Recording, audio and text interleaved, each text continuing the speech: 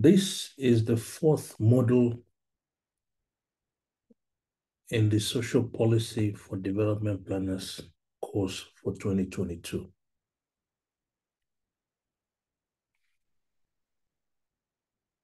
The module is concerned with the social policy dimensions or implications of international compacts.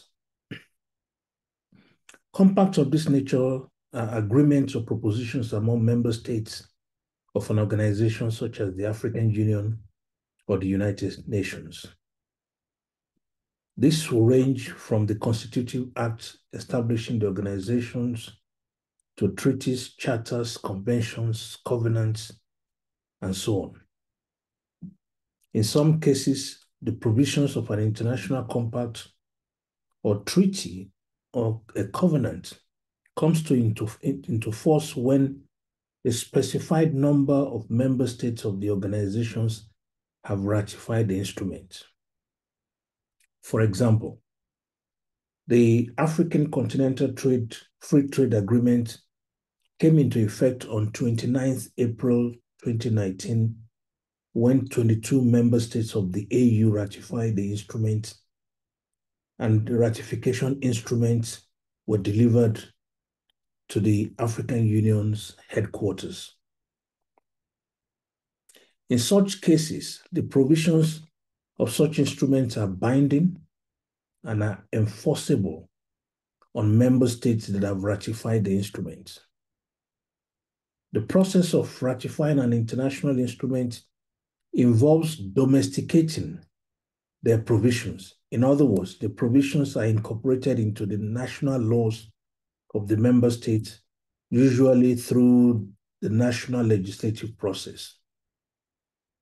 A binding national instrument may come with optional protocols. The provisions of such protocols only become binding if the member states ratify them along with the primary instruments. On the other hand, an international compact may not be of the type whose provisions are binding on the member states. In most cases, such international compacts involves norm setting and advisory in giving guidance to the member states on actions that need to be taken to guide the compact's objective. Most international compacts with social policy content or implications are usually of the non-binding variant. This ranges from specific provisions of the 1948 Universal Declaration of Human Rights, whose articles 22, 23, and 25 have specific social policy focus and implications. The same applies to the 1978 Declaration of Alma Ata of the member states of the World Health Organization to promote and protect the health of everyone. In this module, we will focus on two more recent international compacts. The first is the African Union's Agenda 2063, the Africa we want. The second is the United Nations Transforming Our World, the 2030 Agenda for Sustainable Development, commonly known as Agenda 2030, containing the Sustainable Development Goals. We will be concerned with the two compact social policy components and implications for the social policy for development planners course. In July 2012, Dr. Nkosazana Dlamini Zuma was elected the chairperson of the African Union Commission. Our tenure marked the 50th anniversary of the founding of the Organization of African Unity on 25th May 1963. The African Union's Agenda 2063 was developed as a continental strategic vision during Dr. Dlamini Zuma's tenure and adopted by the AU Heads of State Summit on 25th January 2015. Agenda 2063 is a 50-year strategic vision program for the African continent for inclusive growth and sustainable development for Africa. The process leading to the adoption of Agenda 2063 was initiated at the January 2013 Assembly of Heads of State, where the AU Commission, the NEPAD Planning and Coordinating Agency, the African Development Bank, and the United Nations Economic Commission for Africa were asked to develop the strategic vision document and plan. The process started with the ministerial retreat of the Executive Council of the AU Commission on Agenda 2063, held from 24th to 26 January 2013 in Bahir Dar, Ethiopia. Following the retreat, a committee of ministers was established to implement the ministerial retreat decision. What followed was an extensive consultation with different groups and individuals on the continent and the diaspora, the regional economic commissions, and AU organs to seek opinions on the agenda's contents. Consultation work involved a scoping exercise covering several previous Africa-level plans and charters. These range from the Abuja Treaty to the African Charter on Values and Principles of Public Service and Administration, and the Accelerated Industrial Development in Africa, among others.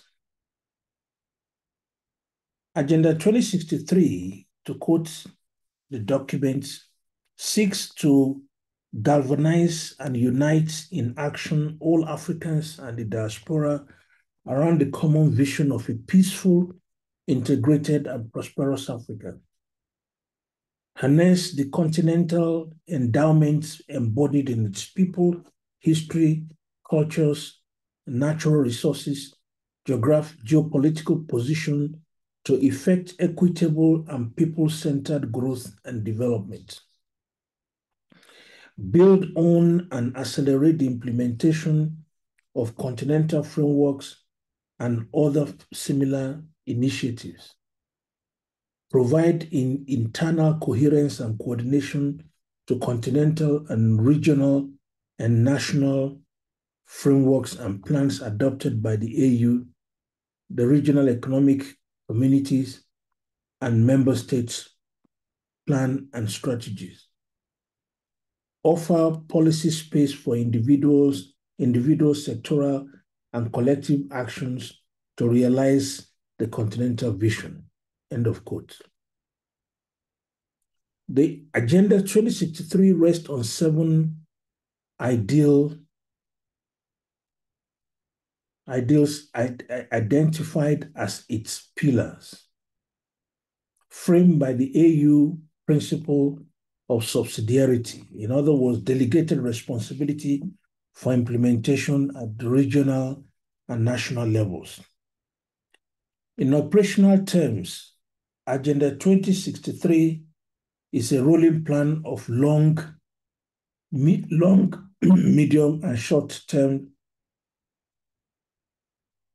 plans.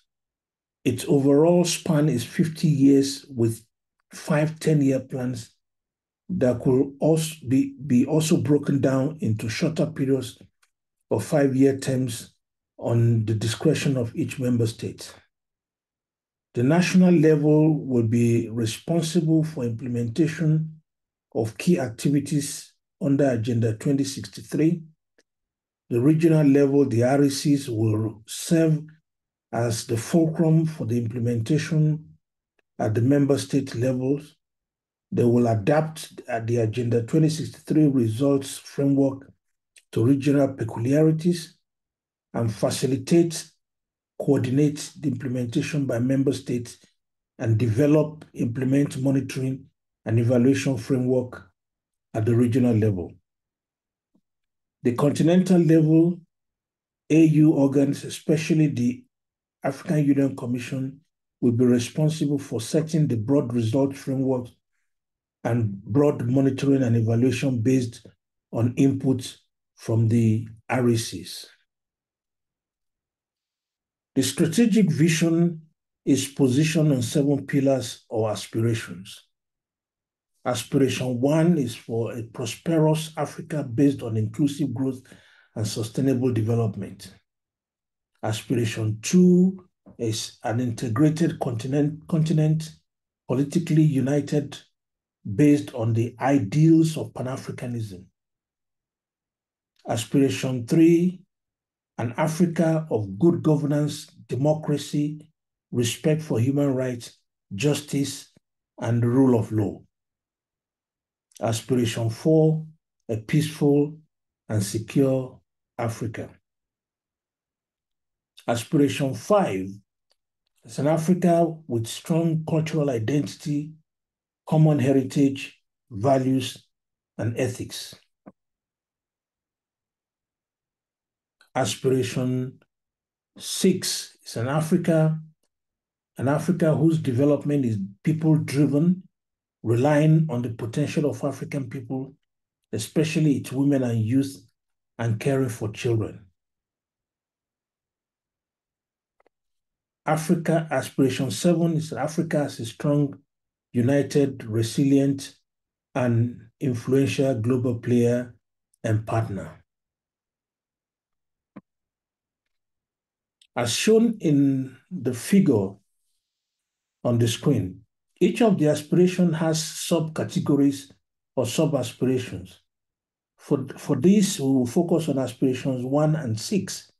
Under aspiration 1 are 7 sub-aspirations that range from the objective of having by 2063 an Africa with a high standard of living, quality of life, and well-being, to having well-educated citizens that are competent in science, technology, and innovation. The third sub-aspiration speaks to having a healthy and well-nourished citizens. The fourth sub-aspiration speaks to having, by 2063, transformed economies. The popular version of the Agenda 2063 document speaks of economies, and I quote, that are structurally transformed to create shared growth, decent jobs, and economic opportunities for all, end of quote. This is related to the creation of, quote, modern agriculture for increased production, productivity, and value addition that contributes to farmer and national prosperity and Africa's collective food security, end of quote. Under Aspiration 1 are other objectives related to the blue economy for accelerated economic growth, something quite important for a continent surrounded by oceans on every side. The Mediterranean Sea to the north, the Indian Ocean to the east, and the Atlantic Ocean to the west. Finally, the 7th sub-aspiration refers to environmentally sustainable climates and resilient economies and communities. Aspiration 6 is concerned with the objectives of, quote, people-driven development, end of quote, which speaks to achieving, quote, full gender equality in all spheres of life, end of quote, and having engaged and empowered youth and children. Notably, the aspiration speaks to the situations in which all citizens, quote, of Africa will be actively involved in decision-making in all aspects. An inclusive continent where no child, woman, or man will be left behind or excluded based on gender, political affiliation, religion, ethnic affiliation, locality, age, and other factors, end of quote.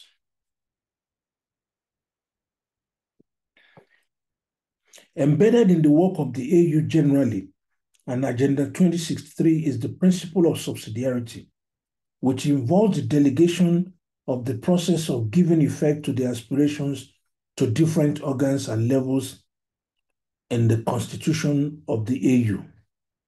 At the base of giving effect to the principle of subsidiarity are the member states that are expected to incorporate the agenda into their national plans. Above these levels are the regional organizations such as the Regional Economic Communities, the RECs, that are expected to incorporate these operational plans,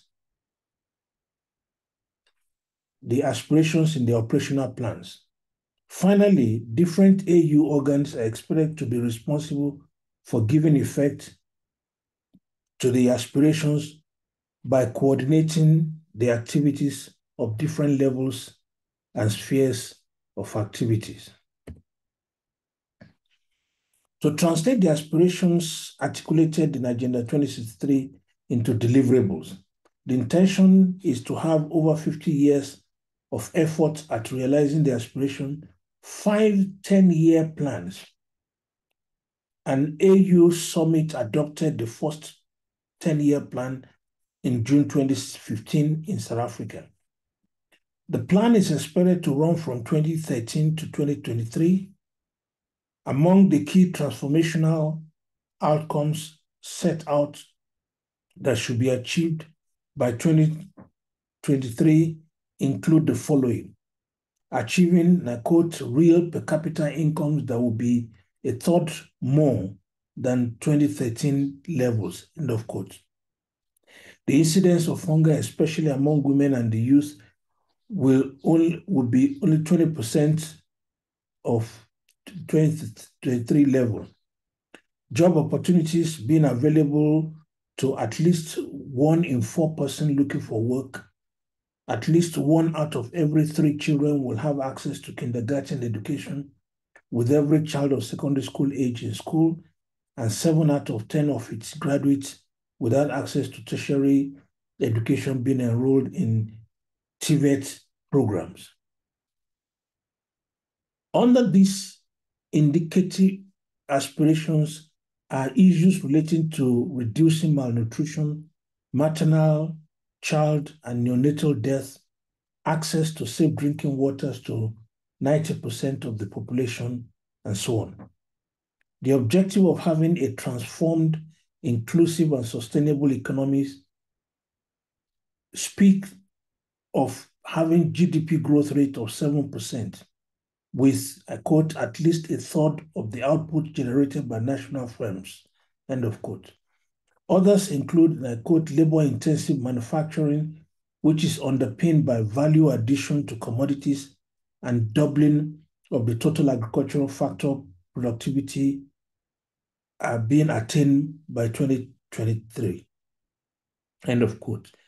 Concerning the aspiration for empowered youth, women, and children, the plan speaks about the removal by 2023 of, I quote, all obstacles to women owning, inheriting properties or business, signing a contract, owning or managing a bank account. 1 in 5 women is envisioned to, I quote, have access to and control over productive assets, end of quote. The plan identified 12 priority projects to be implemented within the first 10-year plan period. This include the Africa Integrated High-Speed Rail Network, the African Commodity Strategy, the creation of the Continental Free Trade Area, the Pan-African E-University, the African Passport and Free Movement of People, silencing the guns by 2020, the implementation of the Grand Inga Dam project, the creation of an annual consultative platform for policy dialogue, the single African air transport market, outer space, Pan-African Virtual University, and continental financial institutions. The integrated high-speed train network is expected to connect all the capitals and the major commercial centers of African countries. The commodity strategy aims to ensure that African countries shift towards increased value-added activities to their commodities, which will allow for the extraction of higher rent and integration into the global value chains.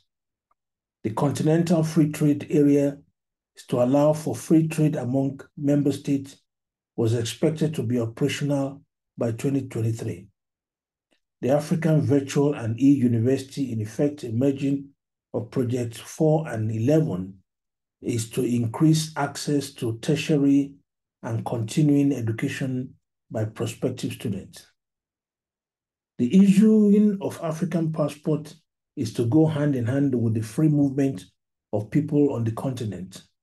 Laws that traditionally restrict free movement were supposed to be changed by 2018. Notable projects include the Grand Inga Dam project in the Democratic Republic of Congo, which was supposed to generate 43,200 megawatts of electricity that will go into the regional power pool. Others vary from creating a single African air transport market, greater exploitation of outer space, satellite technology for climate forecast, remote sensing, and so on, to the establishment of African financial institutions to accelerate the continent's integration and mobilize resources for economic activities.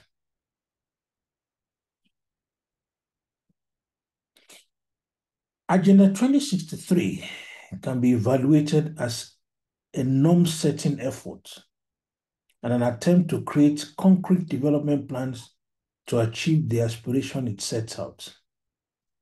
Even as a norm-setting effort, the agenda is uneven in the timeline it sets to achieve its aspirations.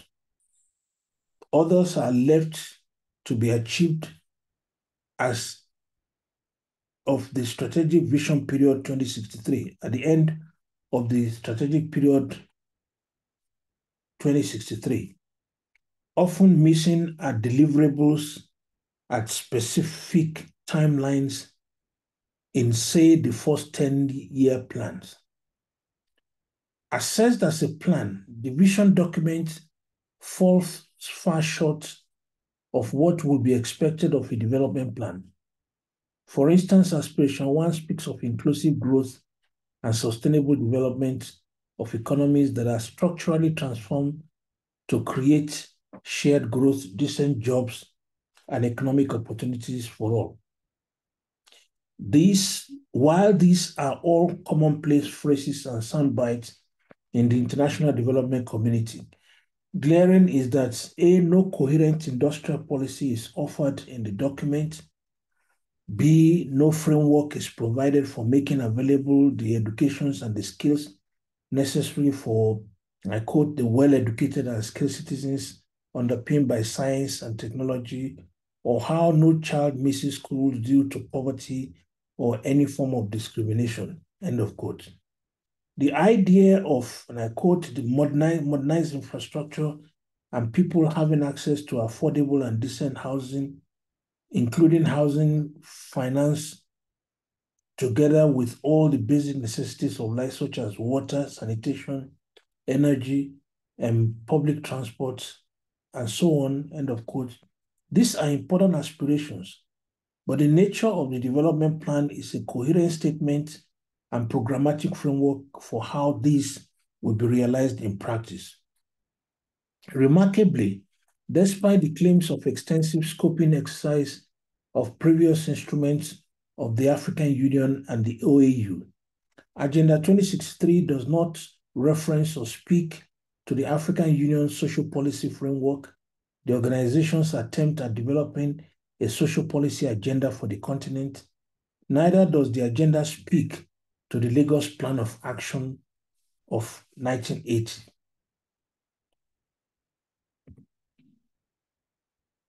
The first 10 years plan often comes across as a collage of vanity projects and low-hanging fruit. For instance, while inspirational, the high-speed train network to connect all member state political and economic capital comes across as a vanity project. More importantly, there is no clear plan for its implementation. Without the endogenous research and development and manufacturing capacity to make it a reality, such an enormous project that is import dependent, even if it can be funded entirely from domestic resources rather than foreign loans, will have the effect of further exacerbating the continent's balance of payment crisis.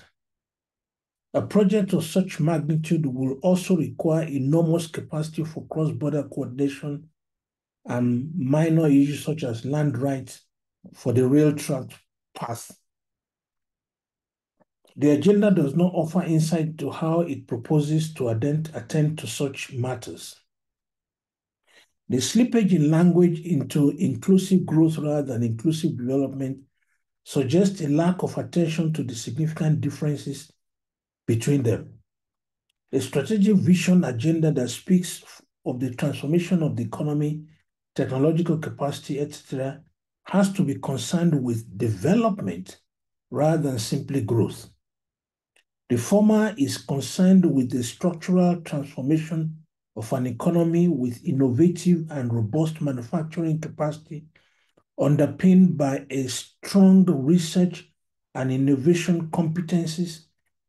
In contrast, all that is required for growth is a quantitative increase in output of an economy, a petroleum-based economy increasing output to earn more foreign exchange or increase in international price of crude oil, or increase in the production of coffee or cocoa, or increase prices to generate more foreign earnings. Finally, the injunction set out in Aspiration 6 for development that is people-centered may be necessary for setting the norm. Still, more is required for a clear articulation of how you arrive at such states of affairs. We shift our attention now to the United Nations Sustainable Development Goals. On 25th September 2015, 9 months after the AU Summit adopted the Agenda 2063, the General Assembly of the United Nations in New York adopted Resolution 70/1, Transforming Our World, the 2030 Agenda for Sustainable Development. The Sustainable Development Goals, which emanated from Resolution 70/1, was the successor instrument to the Millennium Development Goals that expired in 2015. Ostensibly, the MDGs arose from Resolution 55/2, the United Nations Millennium Declaration, adopted by the General Assembly of the United Nations on 18 September 2000. In several ways, the MDGs aimed at a lower threshold of human aspiration than the declaration. The MDGs were specifically concerned with and targeted at developing countries with a terminal date of accomplishment of 2015. By contrast, the SDGs are intended to be more global in its reach and application and embrace a more ambitious agenda for the subsequent 15 years with new agendas and goals. The MDG's 8 goals range from eradicating extreme poverty and hunger to improving maternal health and establishing a global partnership for development. By contrast, the SDGs involve 17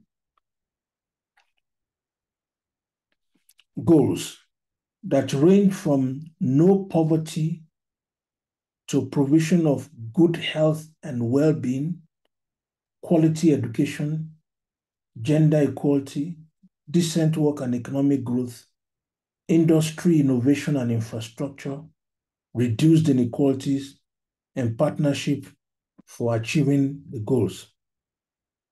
While the MDGs had 21 targets and 60 indicators, the SDGs are more expansive and more extensive, with 169 targets and 232 indicators. The process of developing the SDGs was also far more inclusive than in the case of the MDGs. While the MDGs was primarily the product of a small group of technical experts, the SDGs emerged from the United Nations Open Working Group's work made up of 30 member states, members representing 70 countries. The drafting itself drew input from an extensive consultation process involving 193 United Nations member states, civil society bodies, academic experts, and private sector and other stakeholders. Further, while the MDGs were concerned with a proportional reduction in extreme poverty, the SDG seeks to eliminate extreme poverty. The SDGs are mainly focused on social inclusion, economic growth, better health, environmental protection, and so on. They are also about strengthening equity and human rights and non-discrimination in a sense, much more than the MDGs. The SDGs take a more holistic approach to development, economic, political, and social through an inclusive approach to developing and enhancing human well-being. It is essential to note that in the case of education, where the MDGs were concerned with quantitative increases in basic access, SDG is concerned with the quality of education and the role of education in achieving a more humane world. In the model slides, we are focused on presenting the detailed statements of the goals that are immediately relevant to social policy and the concerns of social policy in the context of development planning. We offer details of SDG 1,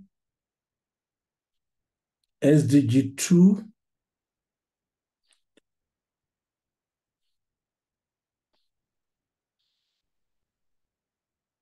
SDG 3, which talks about ensure healthy lives, promote well-being for all at all ages, with multiple sub-goals that need to be implemented. SDG 4, which talks about ensuring inclusive and equitable quality education and promoting lifelong learning opportunities for all, with 7 sub goals as well as aspirations. SDG 5, which addresses gender equality and ranges from issues about end all forms of discrimination against all women and girls everywhere, to the elimination of all forms of violence against women and girls, to ensuring universal access to sexual and reproductive health and productive reproductive rights. SDG 6, which talks about clean water and sanitation, and ensuring availability and sustainable management of water and sanitation, for all.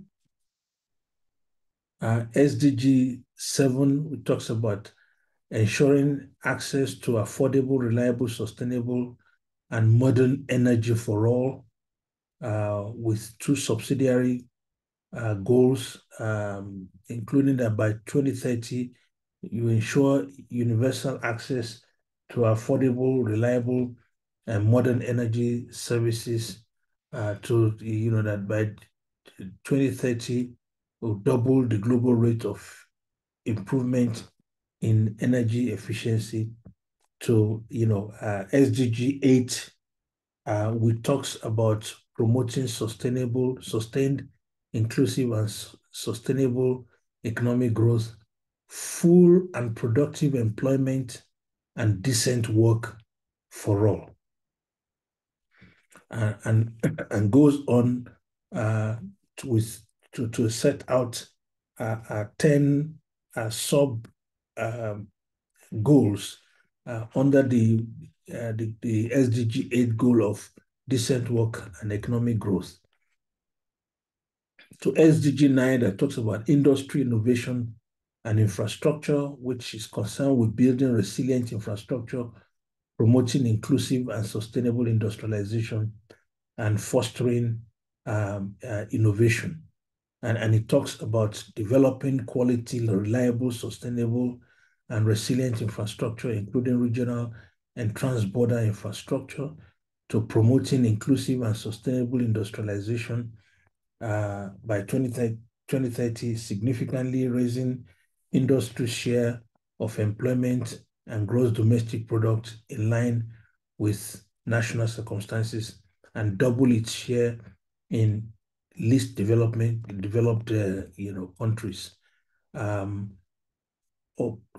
then again, that by 2030, upgrade infrastructure and retrofit industries to make them sustainable with increased resource use efficiency and greater adoption of clean and environmentally sound technologies and industrial processes. SDG 10 talks about the goal of reducing inequalities within and among countries. And SDG 11 it talks about making cities and human settlements inclusive, safe, and resilient and sustainable. And SDG 16, which talks about peace, justice, and strong institution, which ranges from significantly reducing all forms of violence and related death to substantially reducing corruption and bribery in all their forms, to promote and enforce non-discriminatory laws and policies for sustainable development. In many ways, the SDGs are about norm setting, but with clear targets and indicators against which to measure efforts at achieving the goals. Inherent in the compact is the principle of subsidiarity requiring implementation at national, regional, and international levels. Much of the actual realization of the goals are national level responsibilities to mobilize international support to supplement the primary resources needed for the implementation, which are national. Here, we highlight crucial social policy areas of health, education, averting hunger, promoting gender equality, enabling equitable access to clean water, decent habitats, and an inclusive labor market that involves decent jobs that offer living wages and adequate social security. The targets and indicators allow member states the basis for measuring their performances and setting even more ambitious goals. Significantly, the SDGs identified the imperative of industrialization, innovation, research and development in driving the economy and guaranteeing human well-being. The focus on the environmentally sustainable sustainability underscores the point that such industrialization effort will not be at the expense of the environment, It is also linked to full employment and decent jobs. The demand for moving micro, small, and medium enterprises out of the economic informality is also crucial in ensuring decent jobs for those operating in such enterprises. Nonetheless, it is important to be aware that when SDG 1 speaks about ending poverty in all its forms everywhere, this is about extreme poverty, where MDG 1 talked about reducing the number of people in extreme poverty by half by 2015. The SDG 1 talks about eliminating extreme poverty by 2030. Notably, the measure of extreme poverty offered is the $1.25 per day per person. It is a measure of poverty that is so dire that it is a measure of the horror of human deprivation. As I argued about a decade ago, $1.26, which will see extreme poverty eliminated, could, in January 2010, afford the individual only a loaf of bread and a bottle of water in the small town in which I was living at the time in South Africa. Note that after meeting what will today be the objective of Target 1 under SDG 1, the individual concerned will be homeless and naked. Contrary to the international community's effusive claims, such norm setting will still involve a lower sense of dignity that we attach to every human life.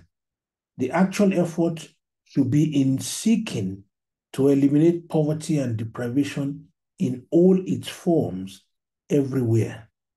Nonetheless, the SDGs offer an expansive approach to the nexus of social policy and development, enjoining the world to leave no one behind should be the abiding vision of every development planner embracing the orientation of transformative social policy.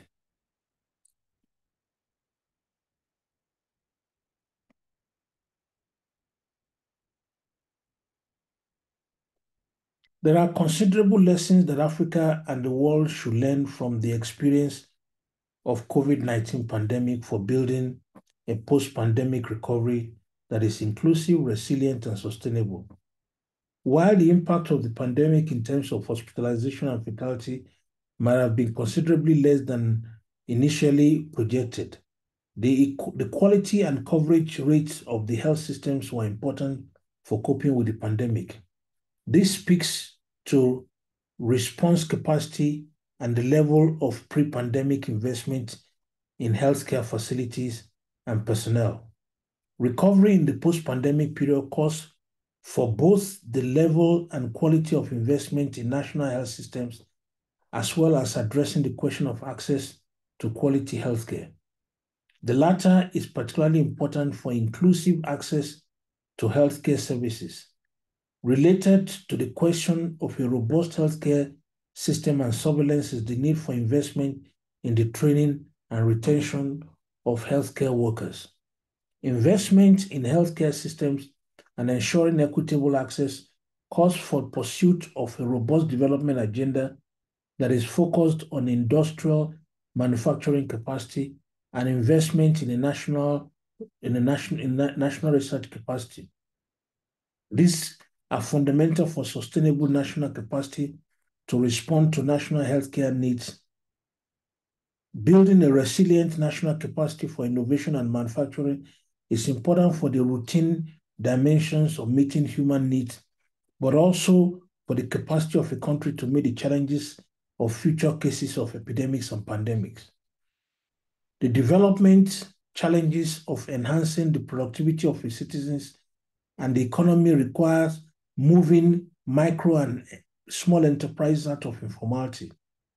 Beyond improving the productive capacity of the economy, increased formalization of the sector will be important in enhancing the reach of social insurance schemes and the coverage of the population. This will be important for more inclusive and resilient recovery from the pandemic. A key lesson for the pandemic, from the pandemic for the post-pandemic recovery efforts involves the need to shift the discourse of vulnerability and poverty to involve a higher idea of human worth beyond the current obsession with extreme poverty. A post-pandemic era that is inclusive and sustainable requires a focus on human security throughout the life cycle. The principle of leaving no one behind cannot be based on appallingly low levels of social assistance adopted by many of our governments when thinking of addressing the scourge of poverty. Social assistance schemes that are no more than the daily cost of a loaf of bread cannot be considered dignifying or worthy of decent living. A post-pandemic era that is inclusive and sustainable, one in which no one is left behind, calls for development of expansive social policy architecture that secures people against the vagaries of life and the market. I thank you.